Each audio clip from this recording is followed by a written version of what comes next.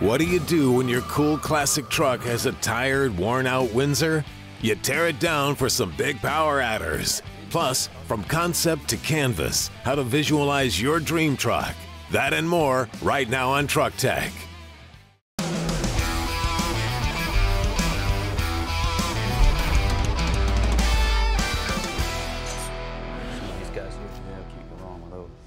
You've seen us build a lot of different projects here on the show. Often we're building more than one at the same time.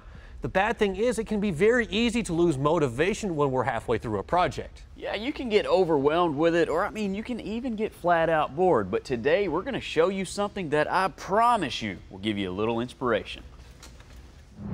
This is concept designer Daniel Maffett, owner of Maffett Motorworks. Hey man, how's it going? Good to see you again. How are you? He can take your ride and with a few swipes of a pen, create your dream car on canvas. I was 12 years old and Overhauling first came out on TV, and I was just blown away with what Chip Foose could do. And I knew right then and there I wanted to start drawing cars and learning that skill.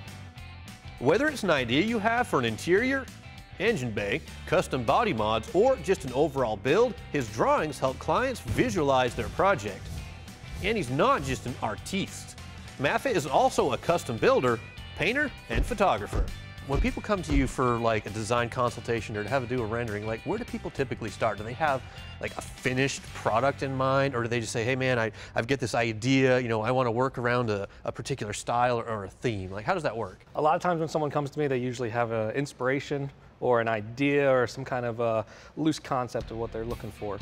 And they bring all those elements to me, and then I work to kind of put them into a cohesive design, something that they can be happy with for a finished product they can tour and show. So someone might come into something and think they know exactly what they want, and then once the design process starts happening and they can see it visually, their likes and dislikes can change. I have an example of that here.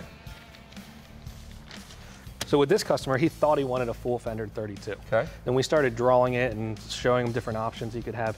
His style kind of changed from that. So we ended up doing a couple different renderings.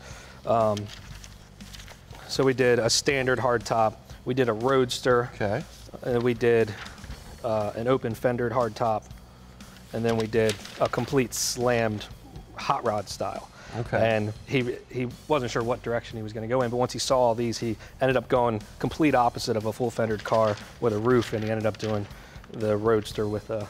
Yeah, I mean, that's two totally different, you know, end results, but without seeing it, I mean, you really can't make that decision because something you have in your mind, I guess it just totally changes, huh? It does, and this process saves you a lot of money in the long run, because if you build a car with all fenders and you get it all done, you decide and you're done, I don't really like it.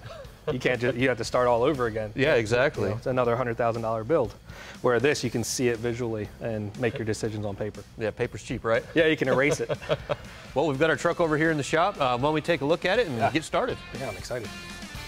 Well, here she is. It's a 74 F100. You know, we've done a few things to it, but it's really just a blank canvas, so we can do kind of whatever we want with it. Yeah, it looks like a solid truck. It's a good truck to start with for sure. You know, there's a whole lot of different things we could do to this truck. You know, we threw around the ideas of maybe doing like a factory style two-tone, you know, just not having to paint it, but maybe just put some accent colors on it. Yeah, this truck, you know, this year they had some really great lines. So those two-tones will look really good if you decide to go that way. I really need to know what your goal is with the truck. What's the final outcome? What are you going to do with it? Okay, well, yeah, we're going for like a pro touring style truck. You know, low to the ground, wide sticky tires, something that'll handle really good, have a good aggressive, you know, good looking stance. Maybe not change so much on the outside, but just low, mean. These trucks always look good laid out. Just as low as you can get them, as long as they'll perform right. Yeah, just perfectly flat? Just perfectly flat. Okay. So you guys are going to do some vintage flare wheels, or you can do all modern style wheels? Yeah, I think we really want to keep it in a 70s style. Maybe not modernize it too much because, like I said, we're not going to change a lot on the outside of the truck. So maybe a wheel that has like a salt flat style, or maybe like a vintage spoke looking wheel, but you know, in a modern pro touring size, you know, maybe an 18 or a 19. Yeah, that's going to maybe even stagger them a little bit too. Yeah, absolutely. I think I've got enough to get going, so I'll get to work. Well, I'm excited to see what you come up with. Awesome.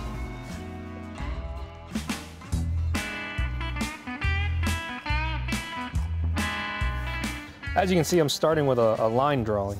I work hand-drawn sketches until they're a nice, crisp line drawing. And then I take that line drawing and I can transfer it onto a couple sheets of different paper so I can do some quick different color changes without redrawing, line drawing from scratch every time. Next, the guys ponder their choices.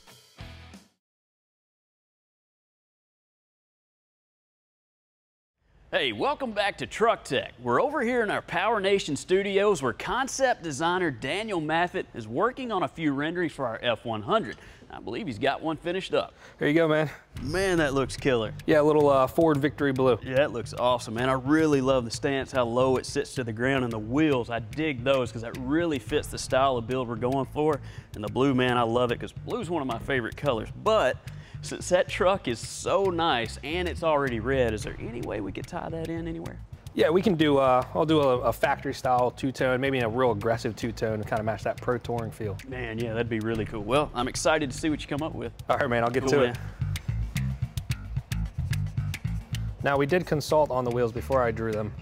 I had a talk with Jeremy and LT, and they kind of had an idea of the style of wheel they wanted, but they left it up to me to decide what I ended up putting on paper. So I went with a vintage salt flat kind of style. You guys are spoiling me here. I usually don't have the truck available when I'm drawing something. I usually have to work off photos. Having it in real space here is actually really nice. Chip Foose actually introduced me to these markers, and he gave me a small set and said these were the ones that I needed to be drawing with. There's a lot of tools you can use to render a car professionally, but these are ad markers. These are alcohol-based markers. And they blend really well, they flow nicely on the paper, and they give you real nice, crisp colors. Doing a rendering, a concept rendering of a piece, a part, or a vehicle is one image, and it's a style, and it's got my flair on it. It might not be theirs, but we meet in the middle. Daniel's all done with our renderings, and we've thrown them up on our video wall so we can take a good look. We have lots of great options to choose from, so we can move forward inspired with our F100 build. Well, man, you've definitely given us a variety to choose from, and I'm really digging the two red ones, especially the cream. That's really clean. I just don't think we can go wrong with any of them. I mean, the F100 would look great in any of those color combinations. Yeah, it wouldn't. It's just variety of workload. You know, the blue is going to be a full repaint. The red one with the black trim is going to be, you know, a little bit of two-tone paint and black gloss trim. The cream one is just going to be a nice factory style two-tone. Well, like I said, they all look good. And if you guys need any design or rendering services, be sure to check out Maffett Motorworks. Daniel, thank you so much for coming in. Thanks we really appreciate it. Man, hey, man, I've got a side project. Maybe Oh, yeah? you need What to you talk got? about 67 C10. Yeah, Do a there we crazy go. full-blown build. Put a diesel Body drop, no diesel. No diesel. Quit talking about diesel. Now you guys can see why we love doing renderings. This gives us a good foundation to see where we're headed. Especially a guy like me who's a painter, I can pitch some of these ideas like these two-tones to my rendering guy. He can lay them out on paper, and that gives me a good idea of what I need to do when I start working on the truck. We're not quite ready to get this involved in our F100 project. We still have a little bit of budget left and some work left to do on our first round of upgrades. Looks really cool. Up next, our F100 moves across the shop to begin its top-end transformation.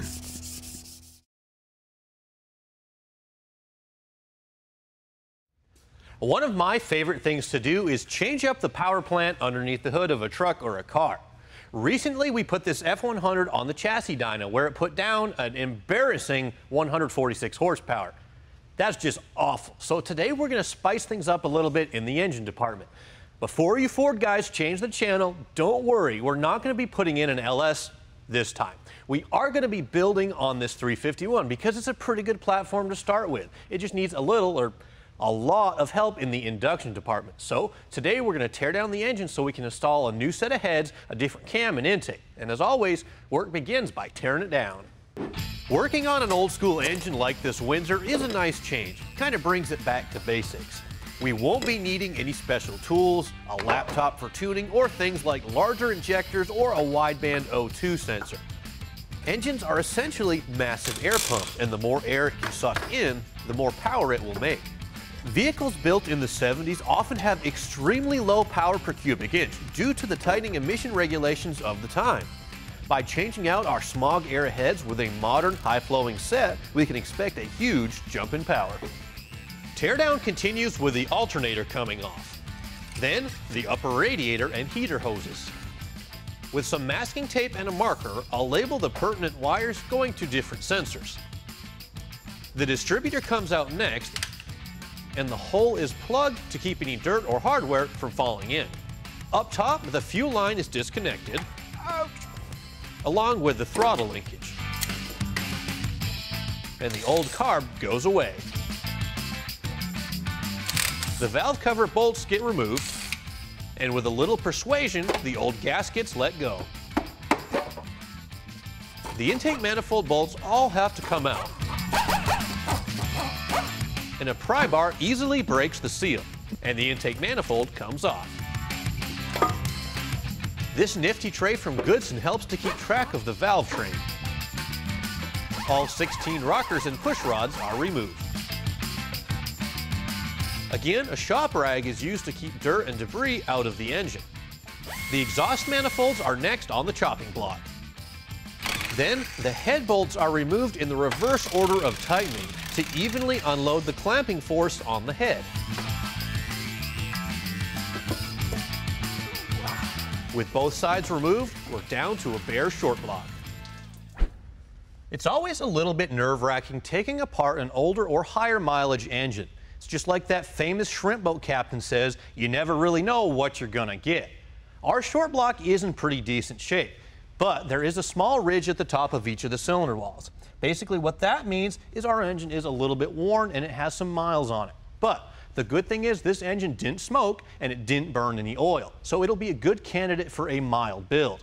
Now, if we wanted to pump this thing up to be 500 or 600 horsepower, then yeah, we should probably pull the engine out, machine it to accept an oversized piston, and clean up those cylinder walls. But again, this is just a mild build for us, plus it saves us a little bit on our budget. You might be wondering why we didn't just yank this whole engine out and attach it to a stand. Well, to do the type of work that we're doing, a heads and a cam swap, well, it really wouldn't save us that much more time. But it wouldn't take that much more time either. So it's just preference. We decided it's just easier to leave it in there and save us the hassle. Now, coming up, we do need to get that cam out, and we'll do that after the break.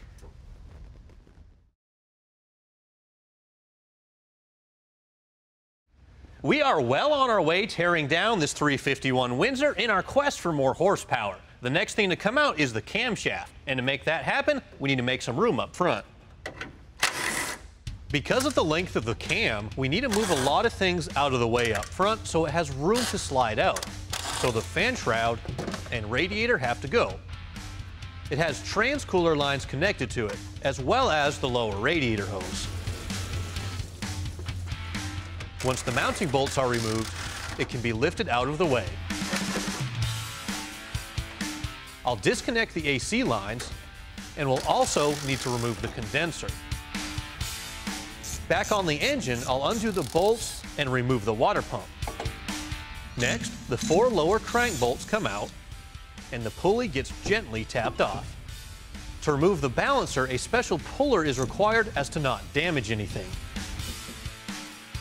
Don't use a 3-jaw puller on the outside ring, because you'll wreck the balancer. A series of bolts up front and some on the oil pan hold the front timing cover to the block. The fuel pump gets disconnected, and the timing cover can come off. The cam sprocket bolt comes out, and the upper gear and chain are removed.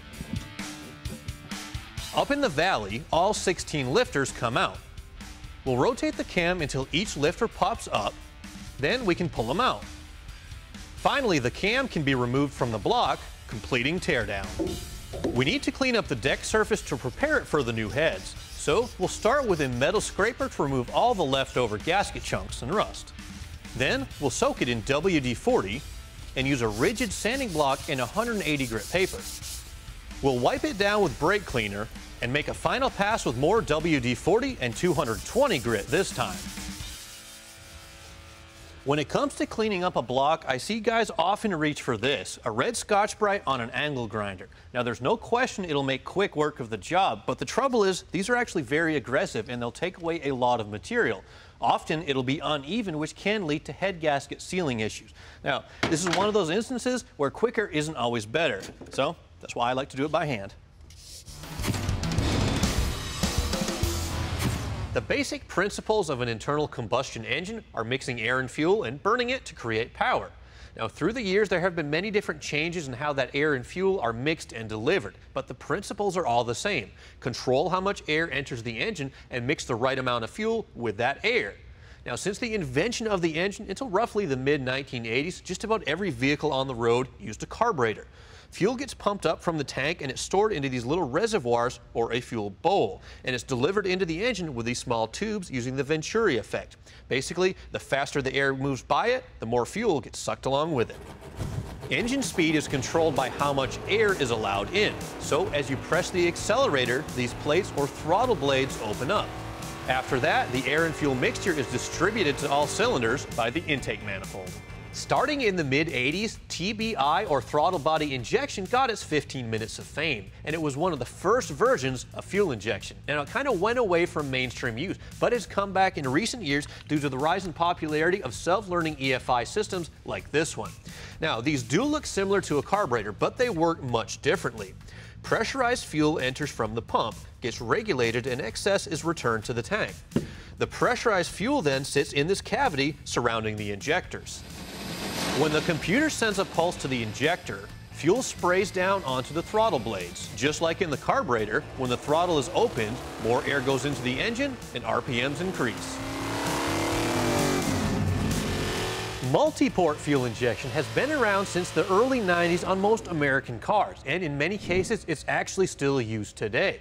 Now, the manifolds look much different from a TBI or a carbureted setup. The biggest difference is there's no fuel that actually passes by the throttle plate. Its only job is to control how much air goes into the engine. Now, it's called multi-port. What that means is there's an injector in each intake port, and you can see the tip of the injector sits right in the path, and basically it will spray fuel almost right through the intake valve into the engine.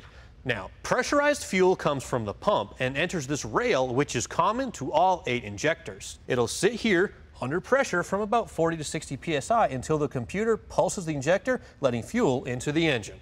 Each of these systems has its pros and cons, and the debate of which one is best will never be solved. But if you want an efficient daily driver, then you might choose a multi-port setup.